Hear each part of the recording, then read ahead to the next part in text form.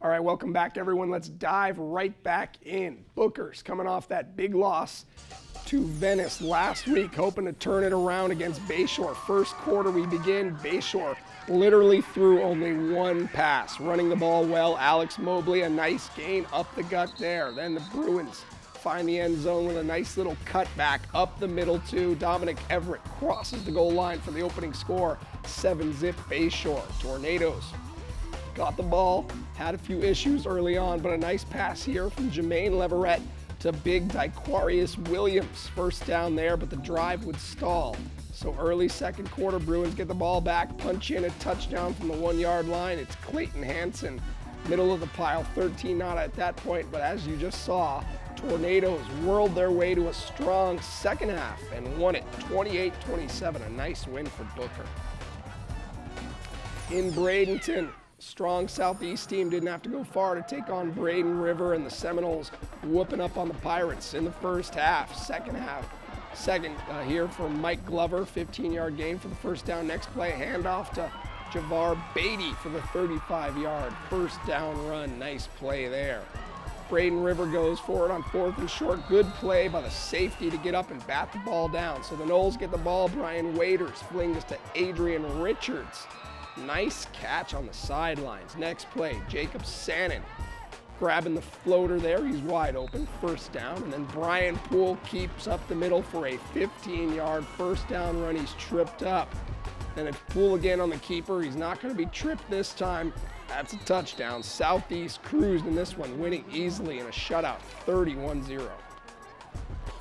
Port Charlotte made the trip up I-75 to take on Lakewood Ranch. Anthony Campbell straight ahead for the opening score, 7-0 Port Charlotte. Really? Second quarter, more from the Pirates. James Romulus will not be denied. Breaks through for 6, another Port Charlotte score, but the Mustangs charged. Zach Larson to Seth Browning for a quick hit first down, and then the trickeration, it's a reverse. Skokos is running free, he's a wild Mustang. Lakewood Ranch is on the board. Port Charlotte, though, moves the ball on its next possession. Tyler Harless finds Alwyn Laplace for a first down there, and he's hit out of bounds. Then it's Harless to big Logan Tuttle. He bounces off some would-be tacklers. Get off me, and in for the touchdown. Strong play from that young man. End of the half for Lakewood Ranch, and why not some tomfoolery? It's a hook and ladder, and they run it to perfection. Zach Larson to Skokos, he's gone. Great play call and well executed. This game was tied at 21 at the break, but in the second half, Mustangs went hard, going on to win it 42-21. What a second half. All right, Palmetto must have one of the toughest schedules of any team in our area. Tigers hosting an undefeated freight train called Charlotte. Melvin Burston gets a 20-yard gain early on here up the right side.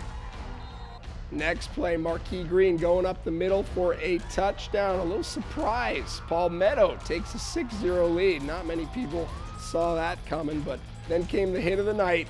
Unfortunately, it was on a female manager. Watch her on the sideline. Red shirt, no! She was okay. I'm told she walked it off. Bellamy was fine too. Mike Bellamy, how about a 60-yard untouched score for him?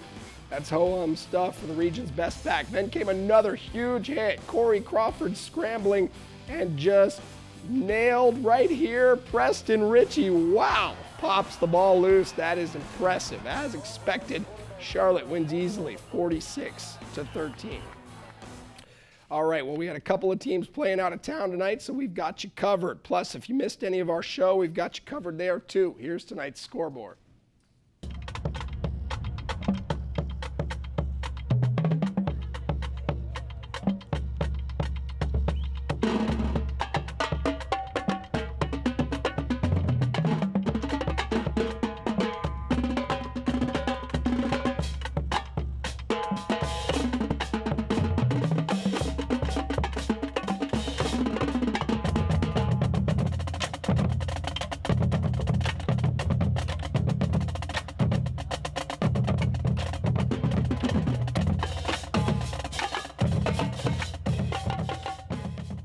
All right, when Friday Football Fever continues, it is the segment all the ladies wait up for. Herald-Tribune sports columnist Doug Fernandez takes a break from covering the Rays and the playoffs to join us here, and we will take it. Stick around. All right, welcome back. Herald-Tribune sports columnist Doug Fernandez in the house. He's back from the Rays, covered a little football tonight. Dunedin at Riverview, blowout city. Why isn't there a piece of plexiglass up here so you get me sick? Stay away, man. I don't want to get you sick. Yeah, it was 35-0. Running clock in the fourth quarter. This was to be expected. The Rams defeated Dunedin by about 35 points last year. Tater Williams threw 3 touchdown passes. John Evans ran in a touchdown. You know, the team bus was about 20 minutes late for Dunedin. Had they known what was in store, they would have avoided this trip altogether. Next week, they got Palmetto, then Manatee. So this was like a tune-up game for Riverview. And essentially, Palmetto will be somewhat of a tune-up game. Again, talk about Tater Williams. He's really come on. They throw the ball now, Riverview. He had 5 TDs going in. He had 3 today. You know, I've been covering Riverview quite a bit. They haven't really had a quarterback who could really throw like this. They've been primarily a running team. But he can really throw the ball. Andy Robustelli, whose grandfather played back in the NFL back in the 50s. He's a pass-catching tight end, really good target. So they're very well balanced. You know, they lost to Venice, their only loss of the year, so they easily could be undefeated. Quickly, you covered the ALDS. What's wrong with the Rays? 10 seconds. Their bats have termites, and unless they get the termites out, they're going to go down in 3 in a row starting tomorrow. Doug Fernandez, thank you very much. That'll do it. I apologize for our voice. That's it. More news and weather just ahead. Stay with us.